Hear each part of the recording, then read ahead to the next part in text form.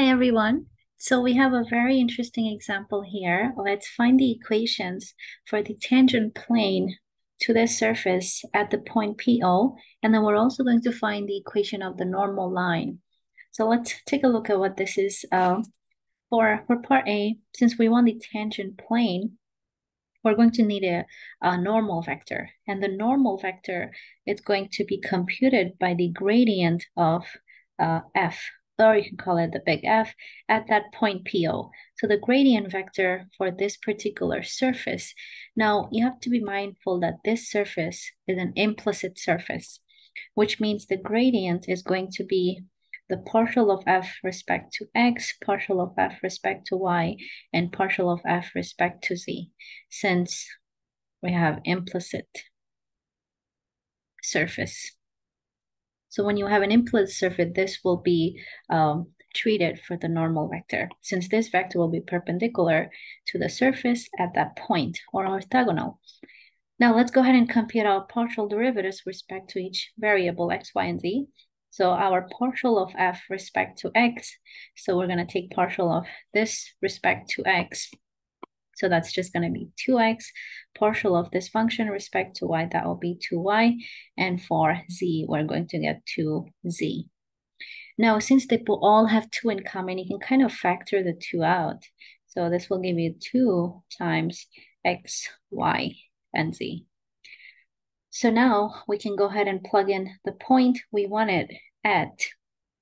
So we will go ahead and substitute our point PO. So the gradient vector at the point PO, which has the coordinate 1, 1, 1, plug in x, y, z equals 1, you get 2 times the vector 1, 1, 1.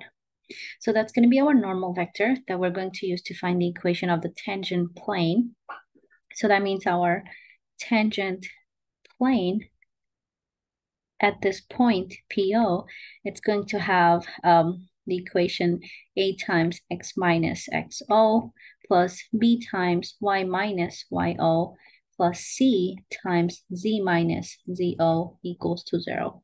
Whereas A, B, C are the partial derivatives with respect to x, y, and z, and our xo, yo, zo is the point PO 1, 1, 1. So plugging those in, we have the following equation.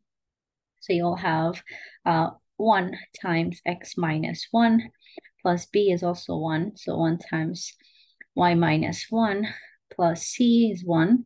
So that will be z minus 1 as well, equals to 0. Now let's clear this up. So we're going to write this as x minus 1 plus y minus 1 plus z minus 1 equals to 0. And moving all the constant term to the right-hand side, you'll have x plus y plus z equals to 3.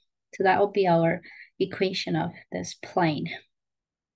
Now, another thing we're going to do is to find the equation of the normal line at that point to that surface. So the normal line is the line that's parallel to the gradient vector.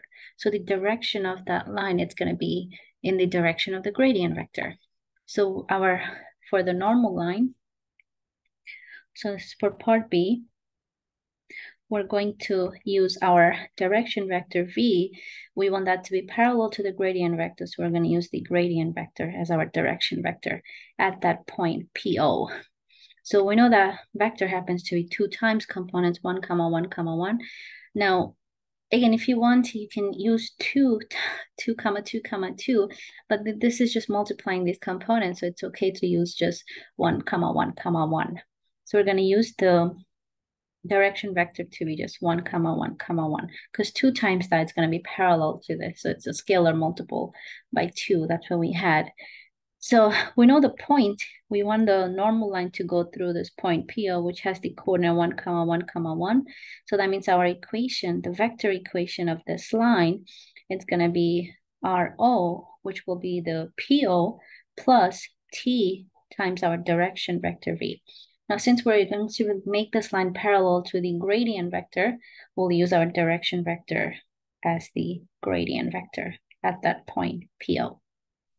So by substituting these components, our R of t becomes the r sub 0, which is 1 comma 1 comma 1. So that's going to be this right here. And then plus t times the gradient vector, which is this one. So that would give us 1 comma 1 comma 1.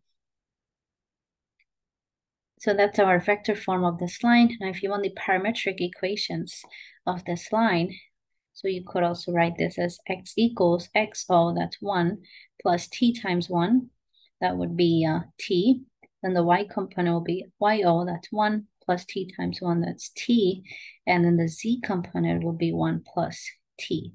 And of course, t is going to go from negative infinity to infinity. So this will be the parametric equations of that line. This will be the vector equation of that normal line. So just trying to make a box. Okay, now let me show you a picture of this so you have a visual idea of what's going on. Okay, so I'm drawing this in GeoGebra application. So I typed in the surface, which is a sphere that we're looking at right here. So we got x squared plus y squared plus z squared is equal to 3. Now let's plot the point. So the point we were given was 1 comma 1 comma 1. So let's plot that 1 comma 1 comma 1. So that's the point. And we wanted a tangent plane. So as you can see, the point A is right there. And we want the tangent plane at that point. So I'm going to just view it this way so you can see it. The plane we got was this one. So we had x plus y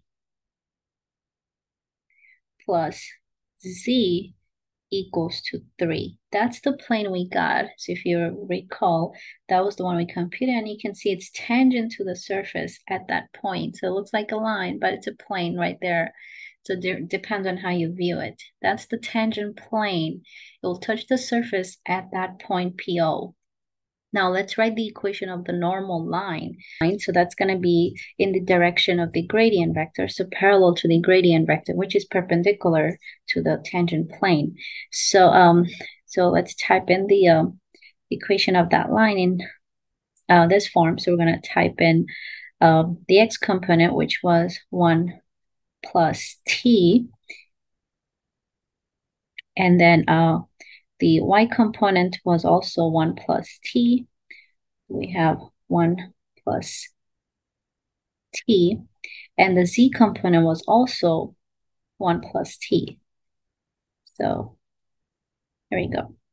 So there you go. That's your normal line. So as you can see, it's orthogonal to the tangent plane, and it follows the same direction as the gradient vector.